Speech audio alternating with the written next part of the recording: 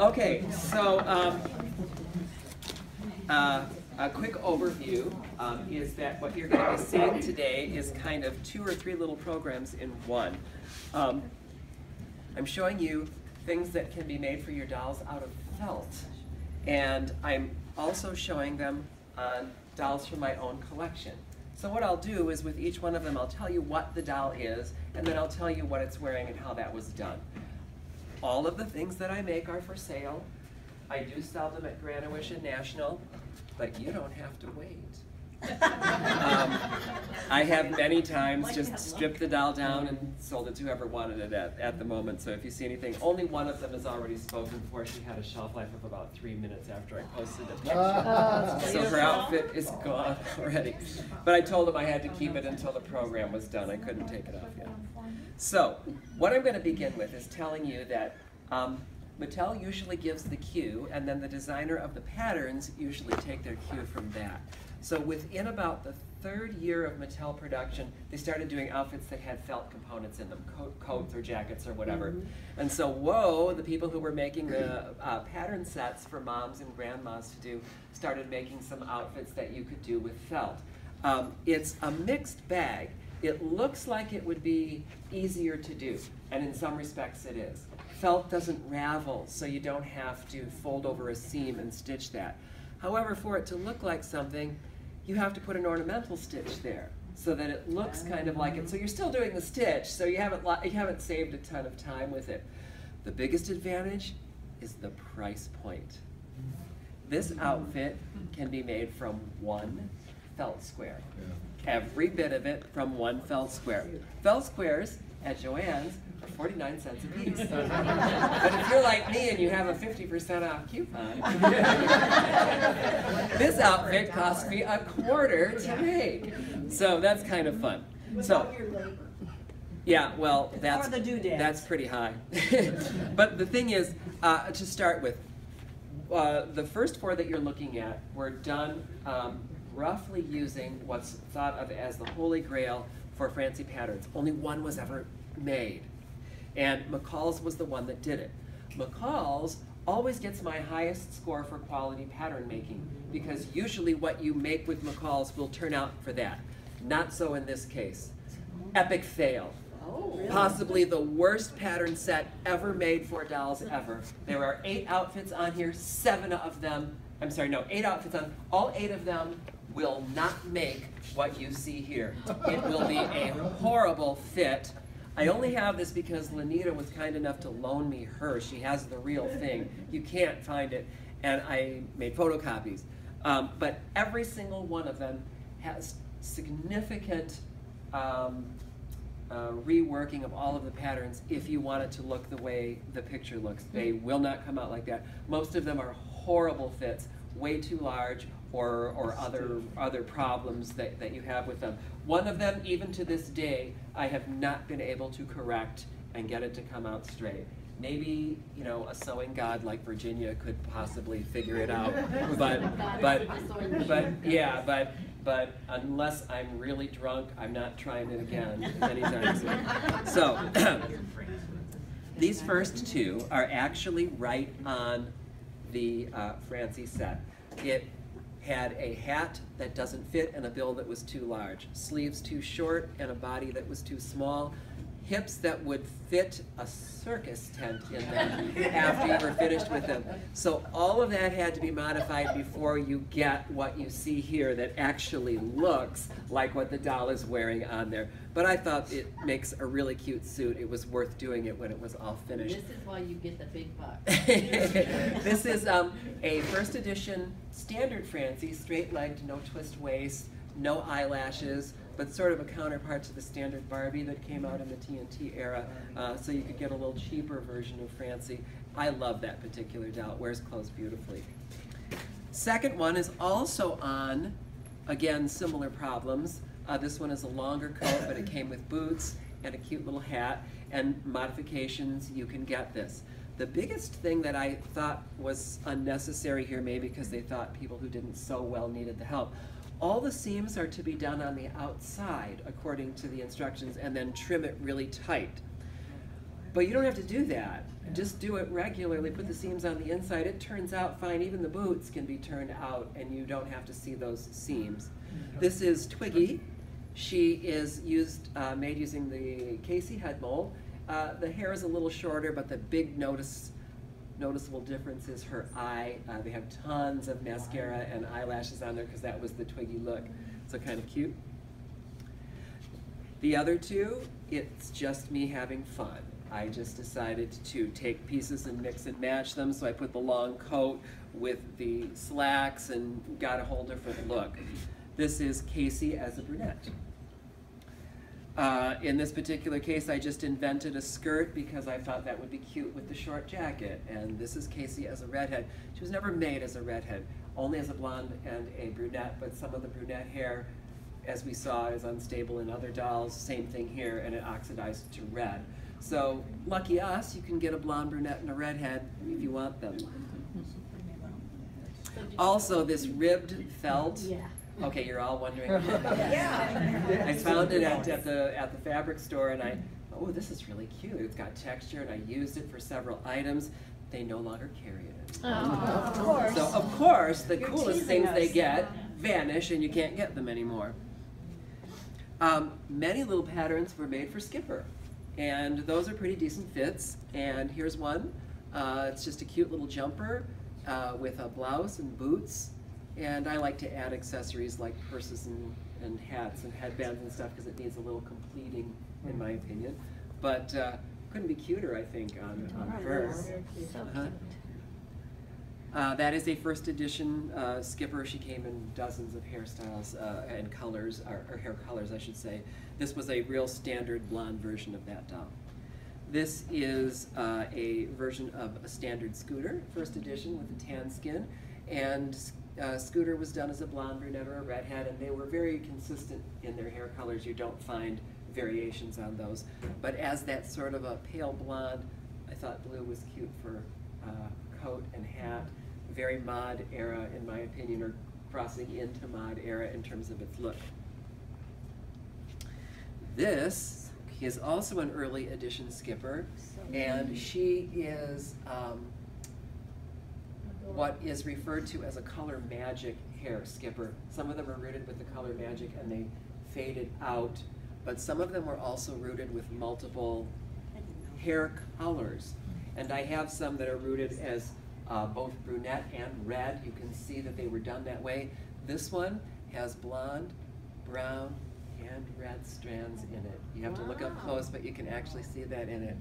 And a lot of them require you to do some ornamental stitching with to give it some detail, and you want to be real careful with that. You want to make sure that if you're doing that, you get straight lines, because even Mattel didn't get that right on some of their vintage pieces, and there's nothing worse than an alternate thread color going around your border and then it's jagged in some places. And it's like, you can't not see it. Yeah, you keep looking at it.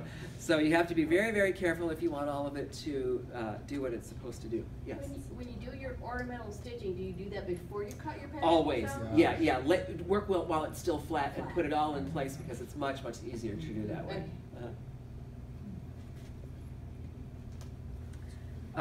These I just invented myself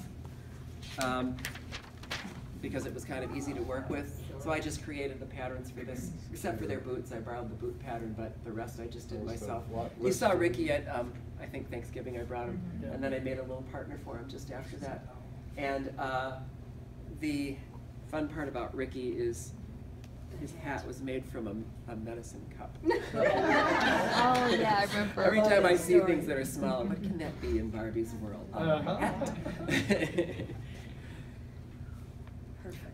Ricky came as a friend for Skipper. He was always only sold as a standard version. You never found him in a bend leg version.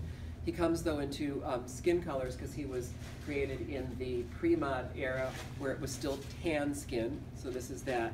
And then later you're going to see him as a pink skinned because they were still making him in the TNT era and just shifted everything to the pink vinyl.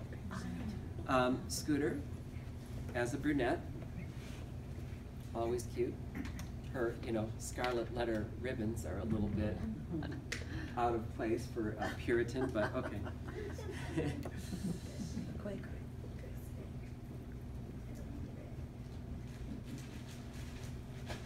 This is Ricky in his second version, and he has the pink skin, so he's brighter and a little bit cheerier. Again, just a pattern I made myself because I wanted something for Christmas that would be fun. Looks like the shelf on the, or the elf on the shelf.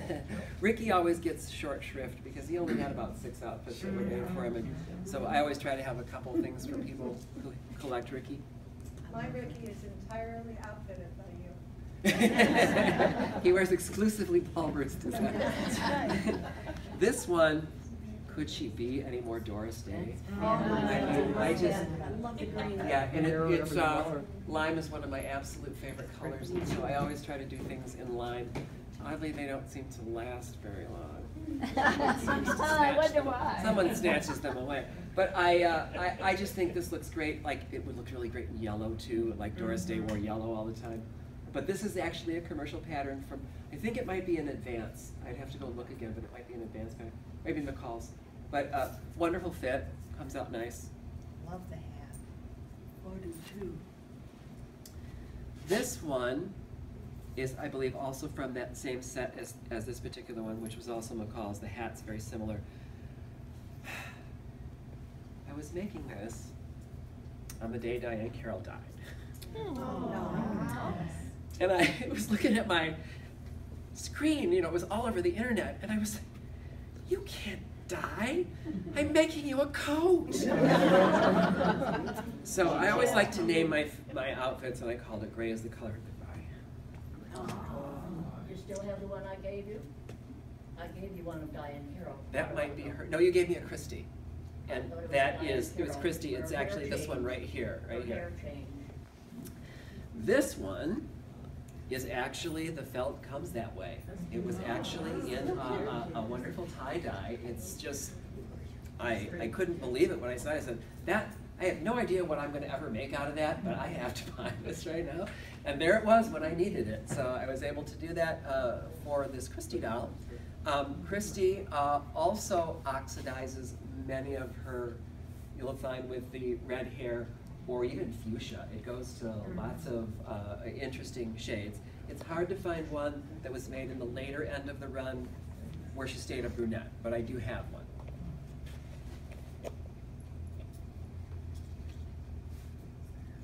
This is a Malibu Barbie, and people kind of undervalue them.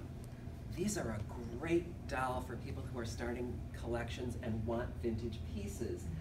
They were done in such a large supply that you can get them for a song.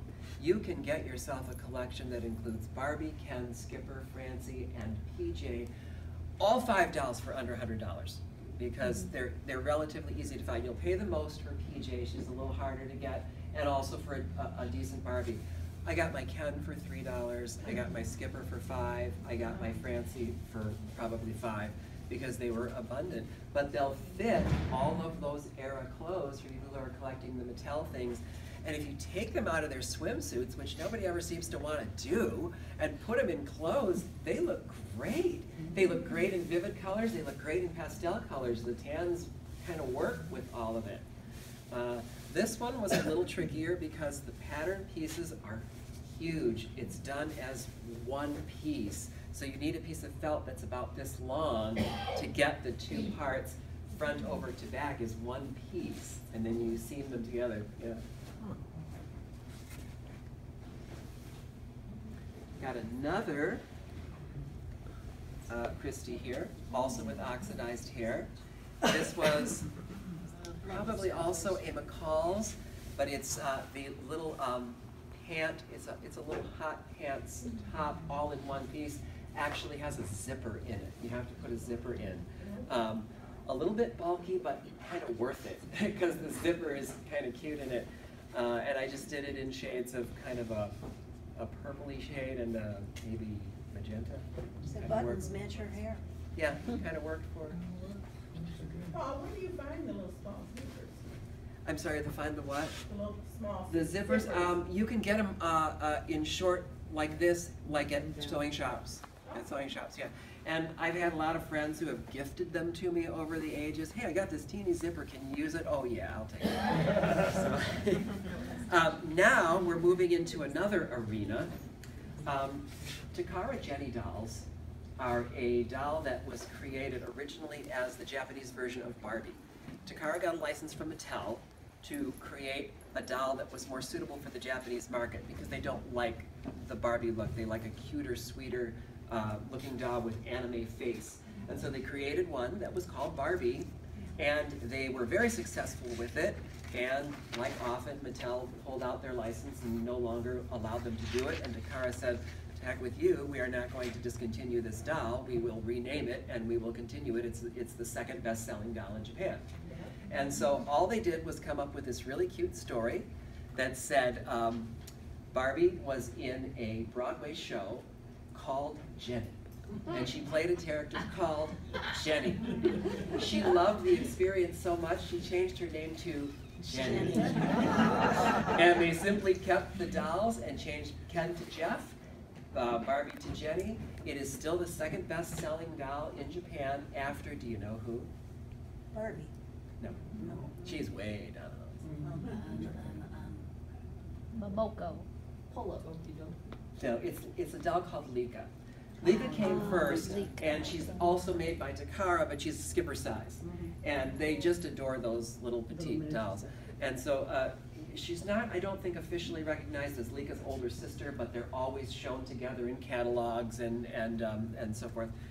That company created magazines for Jenny that are to die for, absolutely to die for. They would come out quarterly, one for each season, and every single edition tells you the dolls that are available, the clothes that are available, the accessories that are available, gives you pattern sets and step-by-step instructions for how to make outfits, sometimes of the most incredible proportions. It's amazing to me. You would have to be a renowned sewing expert to do it. But because they know not everybody can do that, at least one pattern in every issue is made for somebody who doesn't even have a sewing machine, who would sew it by hand with felt or something super, super easy. And I've marked just a couple pages so that you can see that. You have to remember it's Japanese, so it's backwards. But they'll come up with a little outfit like that made of felt and give you the pattern for it. And you can sew that. Is it written in English at all? No, it's all in Japanese, but they do really good illustrations. So if you look carefully, you can do it. They give you crafts, like how to make a little house out of a box, and all the details and proportions for how to do that. Yes, even a wedding dress out of felt, so that the non-sewer would be able to do that. What era is that magazine? Well, this is from '92. I don't know that it's still published. But what they would do at the end of the year is they would do an anthology and they would put all four together. So this is the whole year. So I've got all four in here. And I finally had an excuse to use it. So here's the other great part. Francie and Jenny are the same size. So you can use the Jenny patterns to make clothes for Francie. And every single one of them has sewn up perfectly on the first try.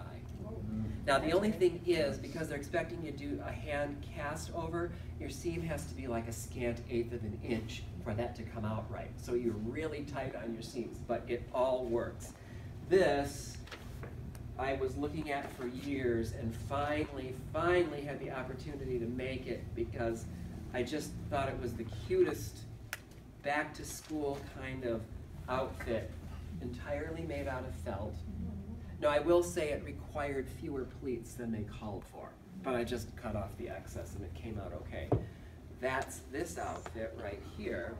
There is a complete Oxford button-down shirt underneath of the hoodie, all done from felt.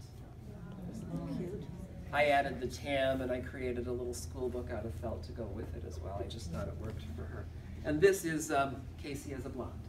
Do you steam your seams, your pleats? Well, with the iron. You know, I do put the steamer on. Yeah, you're right. The socks are extra though, right, Paul? I made the socks, but not out of felt. Those are out You of. made the socks too? Yes. Amazing. This is a a later edition Francie with the short flip hairdo, which is just, she's as cute as can be. And once again, a simple sheath, a bolero jacket. I invented a hat and purse to go with it, and a belt to go with it, and some accessories, but... Did you show the lines in that? I'll just set that Yep, okay, Awesome. This one is just the same, it's actually the same sheath as this, but it also came with an option for a wrap. It's just one little piece, but if you put some detail stitching on it, snap it together, put a little bead closure on there, it looks like you got something. That's a beautiful I fit. invented a little pillbox hat and a purse and some jewelry for her. Yeah, I was thinking. This one is another sheath with a completely different feel to it. It's got sleeves and little sleeveless with some straps, and they teach you how to make little flowerettes out of the tiniest bits of felt you can imagine. You're getting your needle through it and pulling it shut. How is this ever going to turn into a? Oh, it did. It's a flower.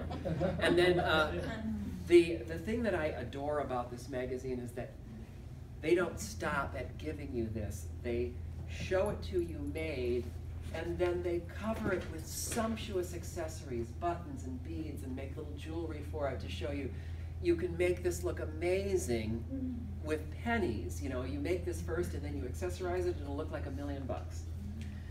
This one, I wondered if I would ever have an opportunity or need, because I don't usually do wedding clothes, but when I saw that wedding dress in there and that it was made of felt, and they show it to you with no ornamentation on it, and then they show it to you, if you just go to the trouble to sew lace, layerings of lace on it, this is what you will get. Yeah. This is Jenny right here, Takara Jenny. This is a standard Francie, and this is one of Jenny's friends, and her name is Kisara. Jenny sets the record for the number of friends that any doll had. Barbie doesn't even hold a candle to it. Really? My friend Marcia gave me a lot of the dolls, and this, before she passed away, she was probably the foremost expert on Jenny in this country. She had all of them. And she had, including 3 of these incredibly hard to find boy dolls in these anime warrior costumes. Like there's a blue and a red and a black one, and it's almost unheard of that you can even get one, and she had all 3 of them. She knew them all. This doll probably has at least 38, 40 named friends with their own head molds, not even sharing head molds. Oh, wow. So that's how amazing it is. And they do show you, like, here is a smattering of them. That's just some of the friends that are hers. And the Japanese also have an obsession with this kind of cutesy period look. It's not exactly accurate to period, but they're in love with all of the detail and the frilliness of it. So in every issue, they give you a few of these, like if you had 6 years to make the outfit, you could do it. But one of the things that I thought was even the most impressive of everything else is they teach you how to make your own Jenny out of felt. So I did. And she can wear the Jenny clothes that you made. So all of these clothes can fit a Jenny or a Francie. I just had to make the shoes a little bigger because the feet are a little larger. But there's you can even buy your own Jenny doll from me with completely outfitted if you want one. That's unique. So I think I have everything up here. So if you have any questions for me, I'd be happy to answer. Paul? Do you find the new felt is color fast, or you feel comfortable with the color fastness? In the old days, it used to fade on you. My luck has been that it hasn't been fading. So I have some things that I've kept for myself. Very, very rarely do I do that, and the color is still there. So they seem to be doing a better job with that. They are also, you also no longer have the worry of the color of the felt bleeding out onto the vinyl. I've never seen that happen even once. So These are beautiful colors. Yeah. that's one of the reasons I love working with felt, because you can get such vivid colors at the stores. And they're always coming up with some new ones, so it's kind of neat. Phyllis? The red one with the polka dots? Uh-huh.